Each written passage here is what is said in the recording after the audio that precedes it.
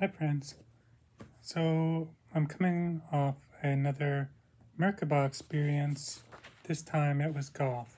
I went to the heaven of golf and I was very lucky to go again, and it was a gift that I didn't earn, and so I'm grateful that it happened even though I'm technically not there in heaven anymore.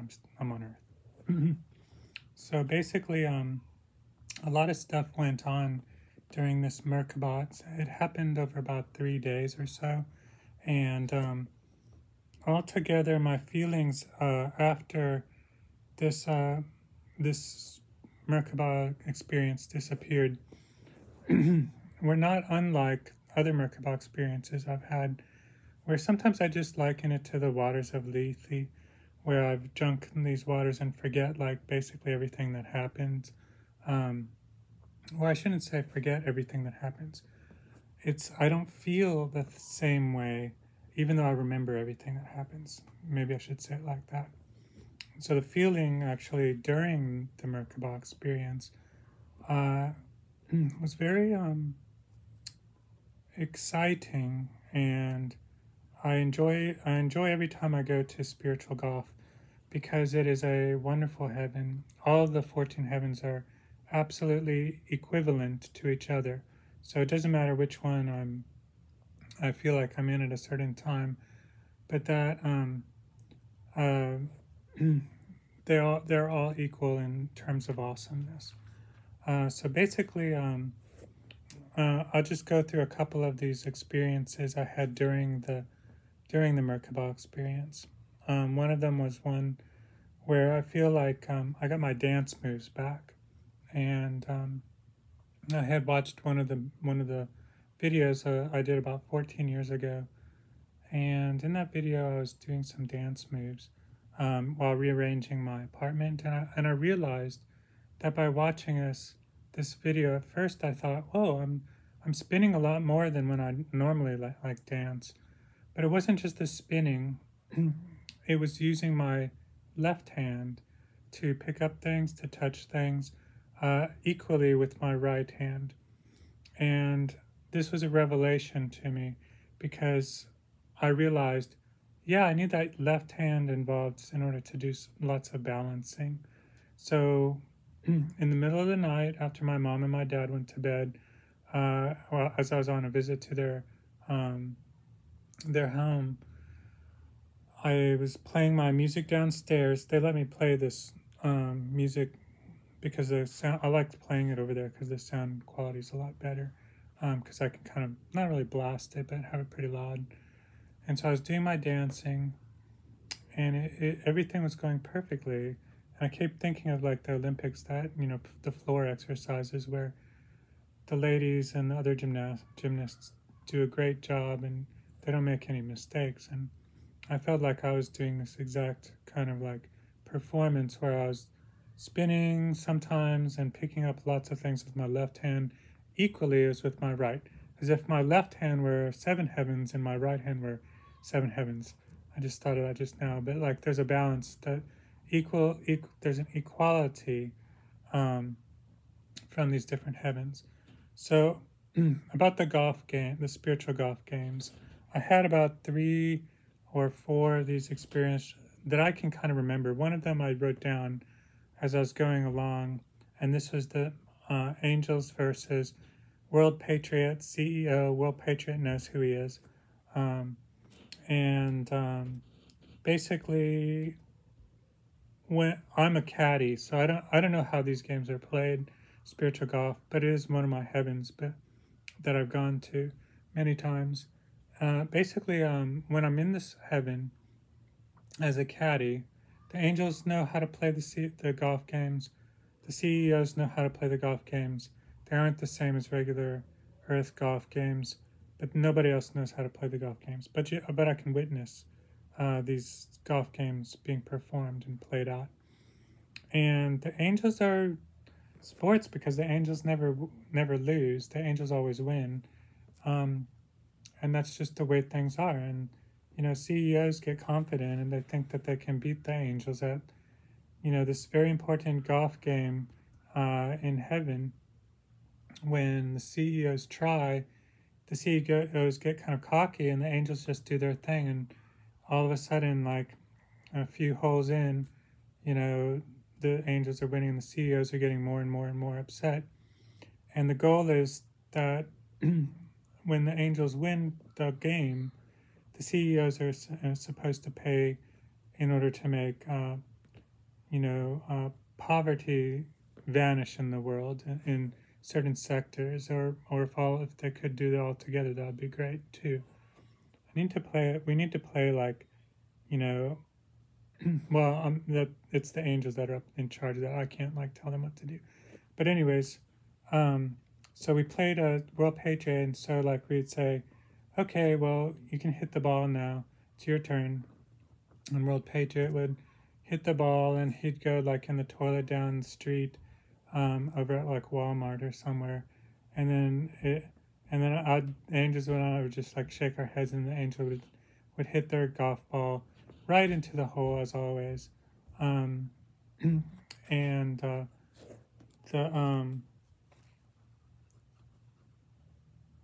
me write something down. The idea that we played one of our friends as a CEO, and this person becomes a CEO, was kind of significant. And the angels beat him in this game too. And it like, what it does for me is it makes me feel as if, because these angels are super awesome, everybody should think that they're super awesome because they are good and the epitome of good, like the ideal form of good.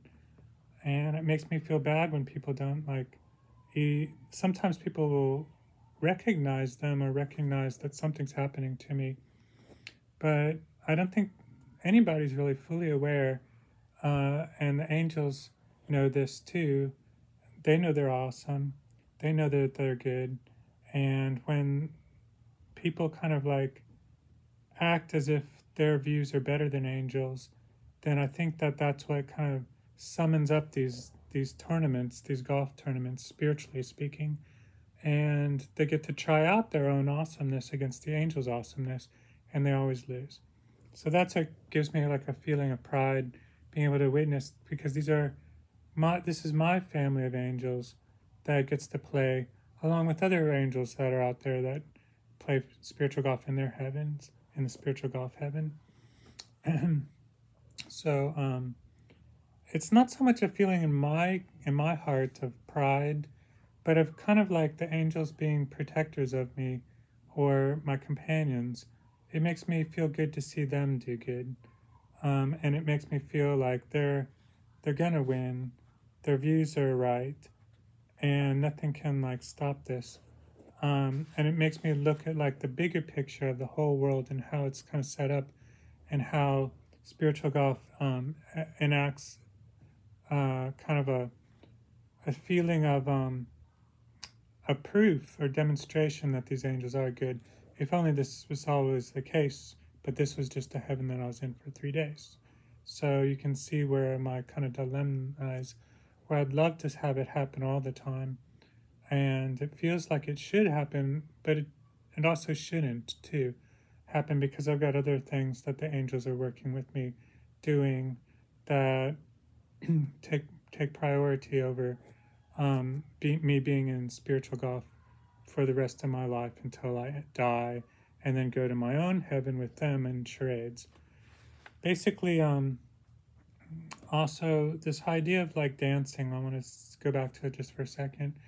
When I was dancing and everything was going perfectly, and I was making these stacks and doing different moves, and everything was new and fresh, and the music sounded awesome, I was going on the right beat.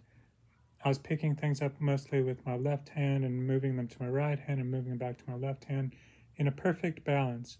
The next day, after I visited my parents, I came home and played the piano, and I could still feel that sense of balance. I recorded it and put it up here on Facebook and also on YouTube, but I could feel that feeling of balance again, like happening, and it really felt good to play during that feeling of, being in heaven, in the golf heaven. So there's always like a time frame, and this time is 3 days of golf.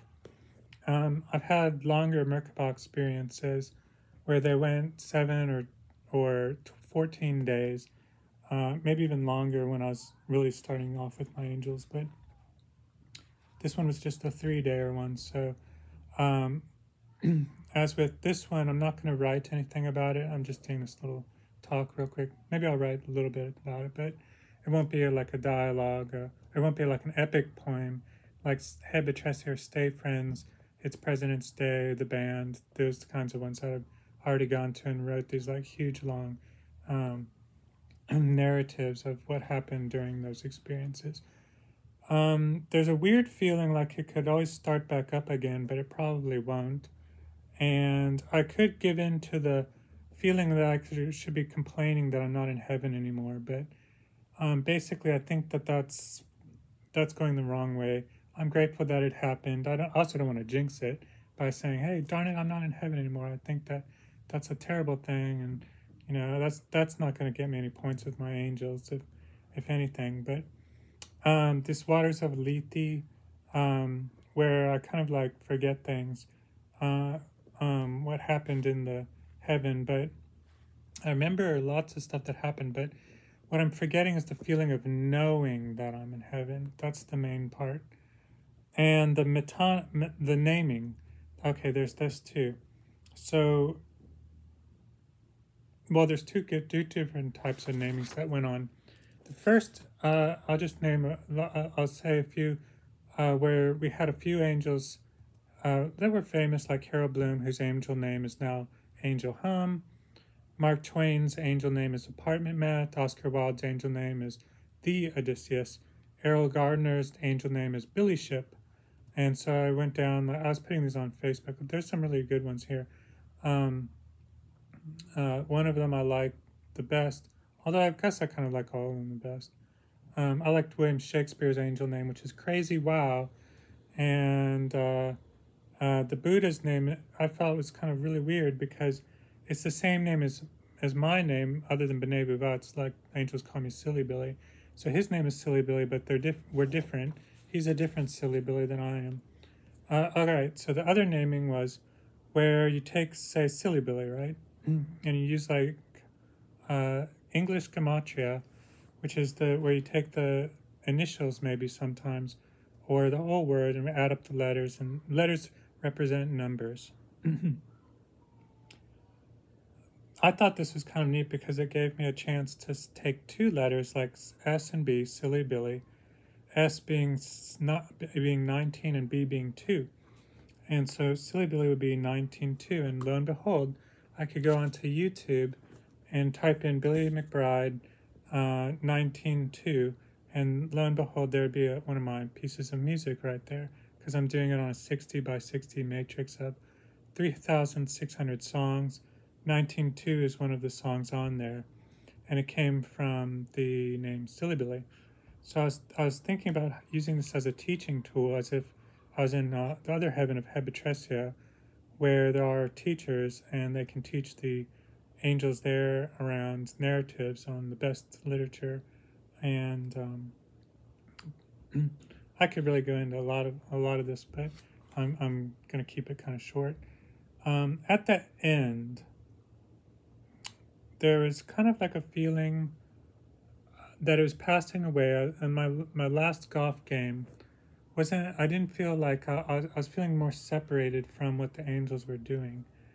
And so it ended, and then I thought, well, yeah, I feel like this has kind of faded away a little bit, and it's kind of sad because, I've had this happen many times actually before, where the state of heaven kind of wears off, the feeling of like being in heaven. But the neat thing about it was that I started thinking more and more and more about the community and how, like, in spiritual golf, it's the angels against the CEOs. But on Earth, we have, like, a whole community. And I started thinking about the community also being, like they call it the Shekinah in Judaism, or in Kabbalah. But my idea of, like, peace at the end, like I needed to like find a kind of sense of peace after all this overexcitement and overstimulation of whatever happened in heaven. I started thinking about my end project, Every Nation Demilitarized, and how that's a symbol for peace, and it would make peace happen if there were no militaries, there would be no war. So I'm not worried right now. I'm happy that other people are going to the heaven of God, or that there already are angels in heaven, in that heaven. I did learn a whole lot in the spiritual Merkabah experience going to Celestial Golf, but I forgot the best parts, in sense because like the heavenly knowing is not going on right this moment. I'm knowing a little bit, but it's not the same where it's like an absolute knowing, if you know what I mean. Which is hard to know what I mean if you've never been to like one of these heavens, but you have to take my word for it, I guess. But the peace is good. The Shekinah was really great. The moon project, I feel like I can work back on now that I'm not in spiritual golf. And things came together perfectly in this perfect vision of celestial golf again. Everything was becoming fresh and new, and I could see the bigger picture. I could see what was going on basically with the world and how people going up against their view, putting their views against the angels' views, and it's always going to make them look bad because the angels are always going to win. And so I've been thinking of like another kind of like, as I'm on Earth, thinking of another kind of ramification of this. I'm going to be studying this kind of like what happened with this heavenly experience over the next few months, I believe, just to kind of absorb what happened. But it was heaven. And also, I feel like maybe, as I did last night, thinking about more of the community, thinking about how we in the community can help set up these like spiritual golf courses for the angels to play on.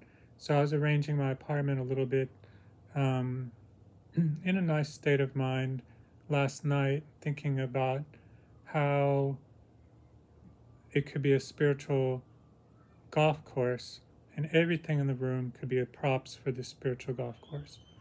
And so with that, I appreciate everybody listening to me. Thank you. Take care.